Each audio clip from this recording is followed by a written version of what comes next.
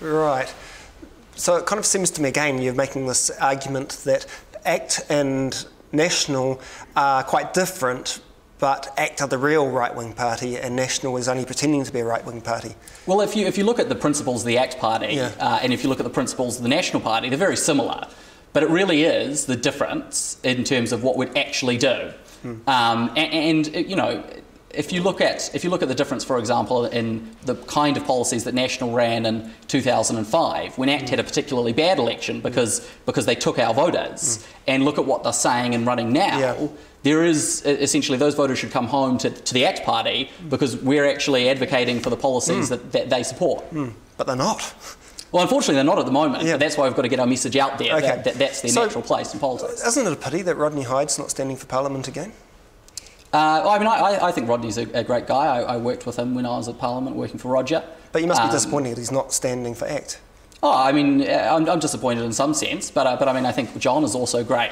I think it's great that I've been able to... Why couldn't he be a list candidate? Why couldn't he be... Well, Rodney wasn't going to stand at the point that he wasn't leader, and so, you know, Rodney made his own choices surrounding that. I thought he still wanted to stand as a candidate, regardless of not being leader. I think it would have been difficult within the party, given what happened in terms of Brash taking over from Rodney, to maintain both of those two quite large personalities within the party and influences within the party. Well, that seems unfortunate then, rather than... Oh, I suppose it is unfortunate. It's a reality of politics. Well, I mean, what about Heather Roy? When David Cunliffe rolls Phil Goff, I imagine Phil Goff will soon resign as well. Maybe. That's right. So what about Heather Roy? I mean, it seems like a great loss for ACT, losing someone like her. Yeah, well, Heather decided to retire at this election.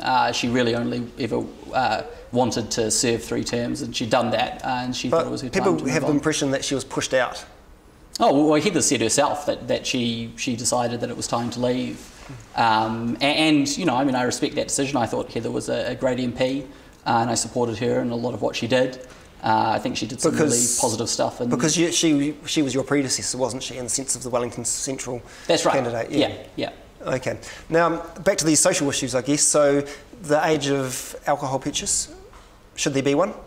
I'd keep it at 18. So I don't support a split age. Don't support increasing it to 20. Should keep it at 18. Okay. Heather Roy talked about, when she was here, about maybe we don't even need a purchase age. What do you think?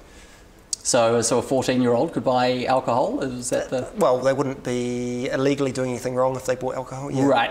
Well, I mean, I think I prefer the situation at the moment where, you know, we don't actually have a drinking age. So if a parent wants to... Well, a 14-year-old can, Yeah, if a parent wants to, you know, give a 16-year-old a glass of wine with dinner, that's perfectly fine. Yeah. And I think that... I agree. I think that's fine. But I mean, I think it is important that at the time that you purchase alcohol, you are making rational decisions about that, and that probably means you should tie it in with something like, you know, when you're able to vote, because that's sort of the litmus test of when people are. So again, 18 is the right age for voting? Well, I mean, I would actually consider lowering it. But I mean, it's not a major issue. I haven't looked at it to a huge degree, so I'm broadly supportive of 18. Okay, what other social issues do you have any? Oh, drugs. Drug reform. What do you reckon? Get rid of all laws about drugs? I don't think you should get rid of all laws around drugs. I think there are some drugs that it's very difficult to contain the effects of them. And if you look at the association, for example, between P and crime, for example, I don't think you know, opening that issue up or allowing people to have easier access to P would be a very good idea. Okay. So in terms of other drugs like marijuana, I personally support legalising marijuana, so that to the extent there are bad health effects, we can put a tax on it. But also, I mean, this is sort of quite an interesting issue, because one of the reasons why I think we need to decriminalise marijuana is actually because of the one law for all message. Because the reality is it's not people like me who go to prison or get fined for smoking marijuana. And in fact, despite similar usage rates between Maori and Pakeha, Maori are 5 times more likely to be prosecuted by the police for possession of marijuana. And I think that's a real concern. That's a good argument, but couldn't you also extend that to other drugs? Well, actually, the discrepancy doesn't show up in a lot of other drugs. And indeed, you know, if you redistribute some of those resources from the drugs that tend to be used just by young people, for example, to drugs that tend to be used by higher income people, but are in fact more damaging to society as a whole, then I think that would probably be a good outcome. Okay, now this might be a good time for you to introduce some of your colleagues, because you're standing for Wellington Central, but we're here in Dunedin, and there's two of your other candidates here. That's right. So we have Guy McCullum from Dunedin North, and we have Kim Hanna from Dunedin South. Okay, well, do you guys want to say something about yourself and why you're running for Parliament and who you are?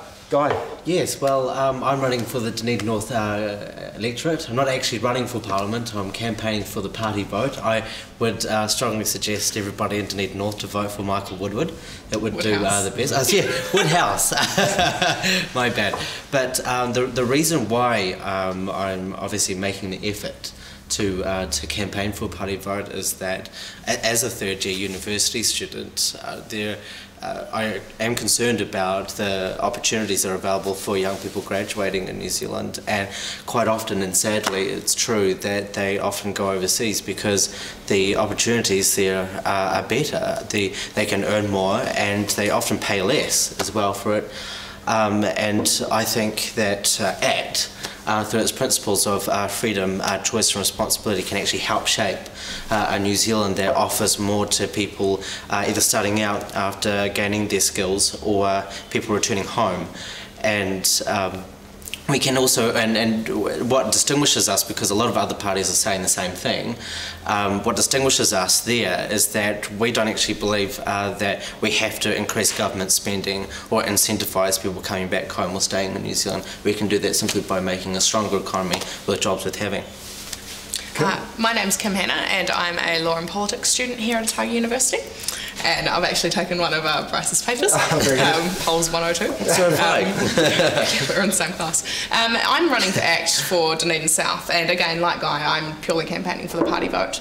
And I'm running for ACT because I believe New Zealanders have a staggering sense of entitlement.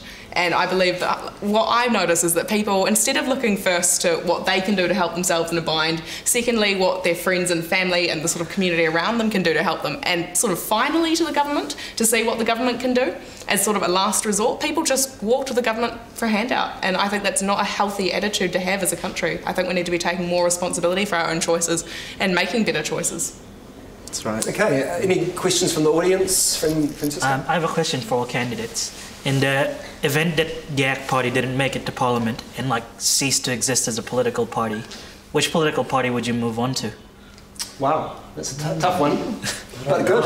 I think I would be. I think I'd be mourning, really. I'd be mourning and not looking for suitors just yet. Well, New Zealand First supporters are still supporting New Zealand First. So exactly. I think I'd either continue supporting the ACT Party or perhaps move to the Libertarians.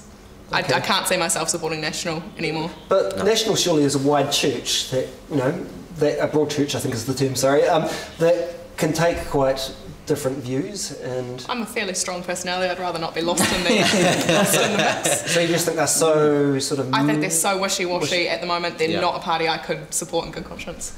But you're still encouraging a vote for them in the electorate? Yes, definitely for Joe Hayes. I think something really important for the two Dunedin electorates is actually that they're such Labour strongholds that they're not really getting attention from sort of central government. No one's paying any attention to Dunedin, neither National or Labour, because both electorates are bright red.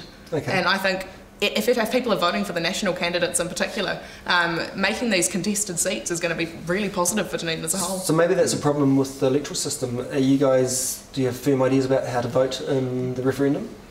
Well, myself, I personally support a single transferable vote, but having said that, I'm swinging between MMP and STV as well.